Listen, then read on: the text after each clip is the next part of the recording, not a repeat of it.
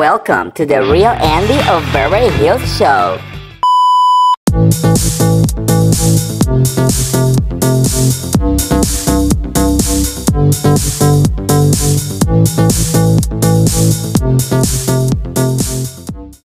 Hello, Beverly Troop. Welcome back. I'm the Real Andy of Beverly Hills, and welcome to another piece of tea of the day. Girl, it is Sunday, fun day. I hope that you're having an amazing and a beautiful weekend.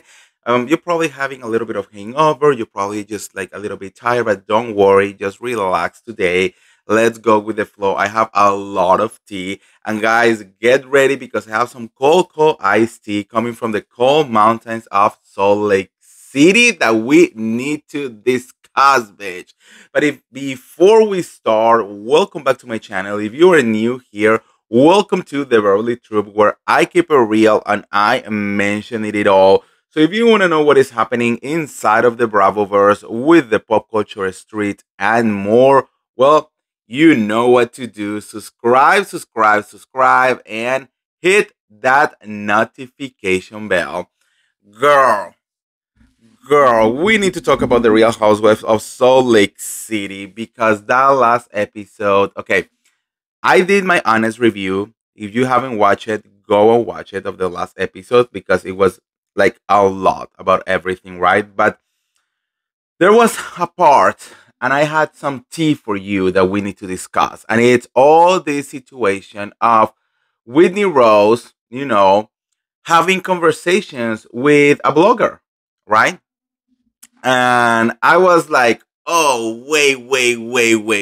We need to talk about this. So if you watch the episode, you remember that Whitney Rose, is receiving a call, having a conversation with a blogger, what basically is kind of like letting the world know that Lisa Barlow was the one behind, the whole Alibaba situation, right?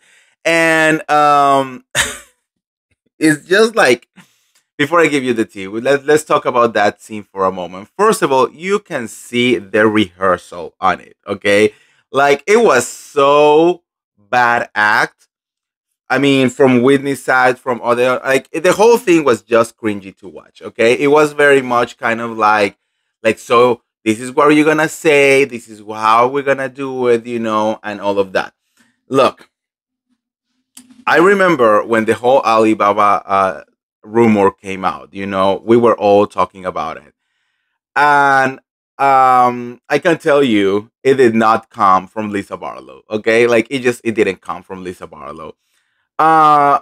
It doesn't take a rocket scientist to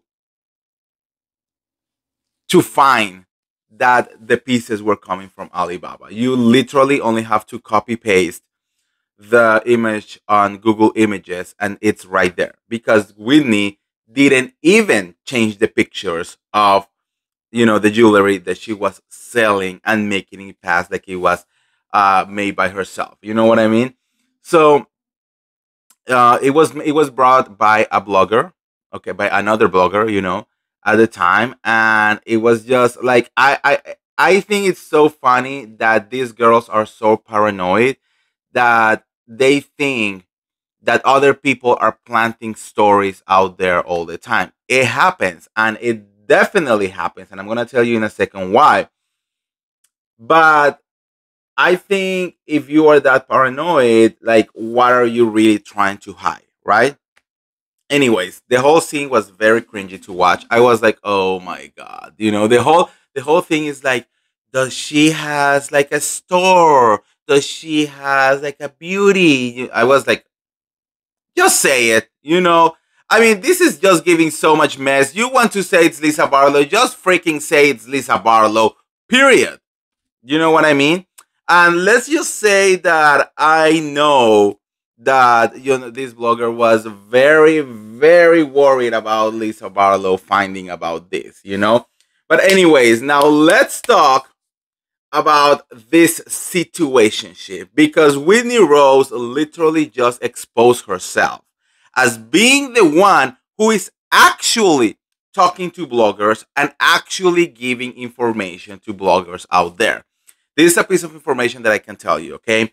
Back when they were filming, this season of the Real House of Salt Lake City, I was approached by some people from production, okay?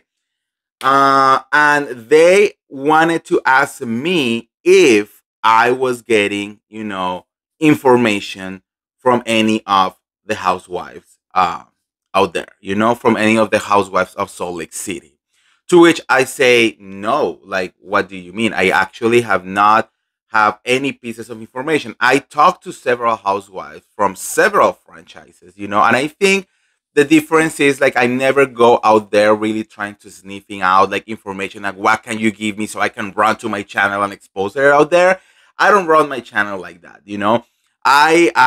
I'm here to support housewives. I'm here to support these ladies, and I like to have honest, real conversations with them, you know, and whatever thing that they might tell me or not, I never say anything unless I have authorization to do so because I do not want to get any of them like in trouble. I am not here to taking down a show. I'm not here to taking down Bravo. That's not what I do over here. I'm here to support housewives. And honestly, like I do love like I'm a curious person. I do love to know information, but I do it just for me. And then when it is the right time, we just put it out there. However, in that case, last season, after the whole Monica fiasco, all the housewives were on a huge gag order. Okay. None of them were allowed to spill any information to any blogger, press, media, absolutely nothing unless it was extremely authorized by Bravo themselves. Right. So, and at least with the people that I talked, they all respect that. They didn't want to say nothing. So I was very surprised when someone from production approached me and asked me, like, it's someone telling you information out there. And I was like, no, absolutely no one is telling me that. You know me, well, we have like a relationship there, so you know me, that I don't do that. And I will tell you immediately what is going on. Well, apparently, allegedly at the time, there was a housewife who was definitely opening her mouth, and spilling all the tea to some bloggers out there. And I was like, well, that's kind of messed up after the whole situation that happened with Monica Garcia.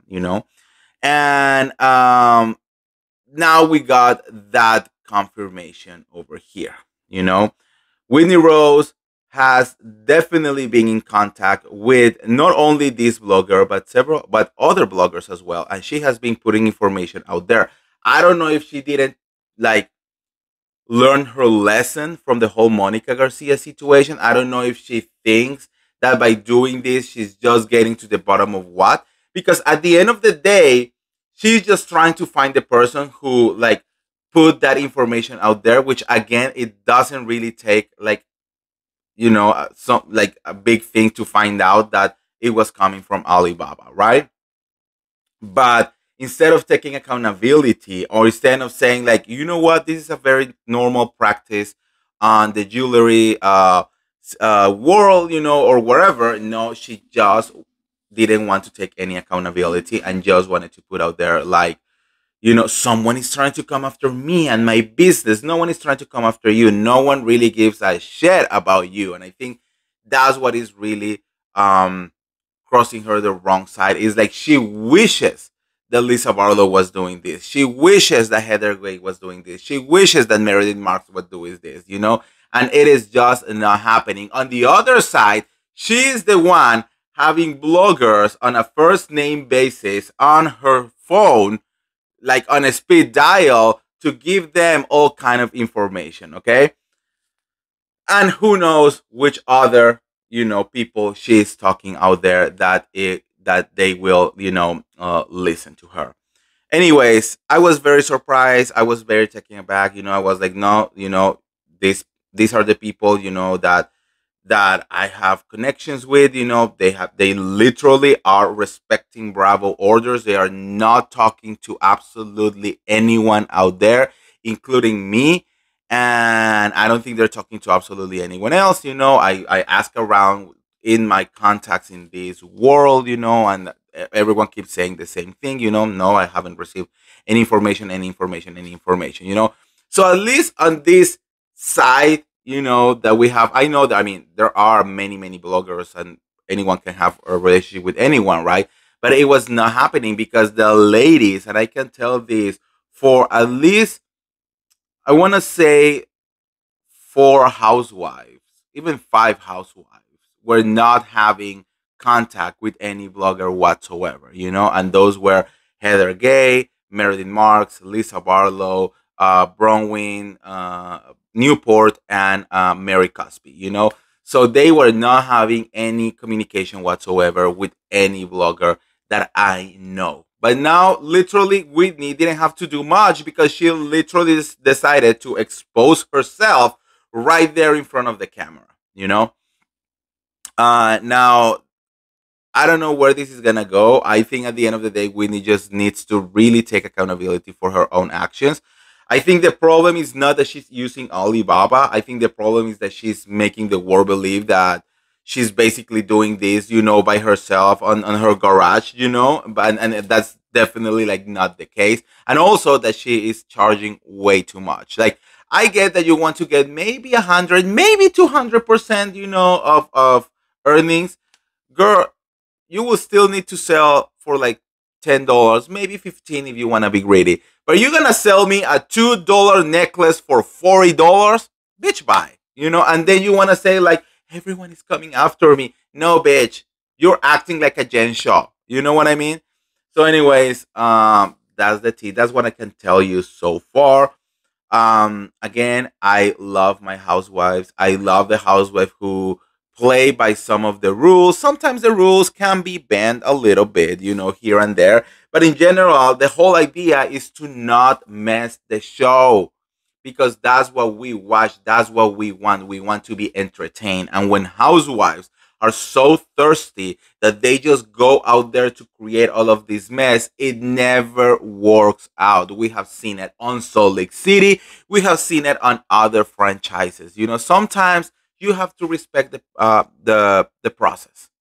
But when you are hiding so many things, definitely you're gonna get nervous, and definitely you're gonna be opening your mouth because you want to take other people down instead of taking your own accountability. So, anyways, let me know what you guys think on the comments below. How do you feel about this whole situation? And yeah, if you want to get all the tea related to the Real Housewives of Salt Lake City or any of the other Bravo shows, make sure to like this video, share this video, subscribe to my YouTube channel, and I'll see you around. See ya. Bye.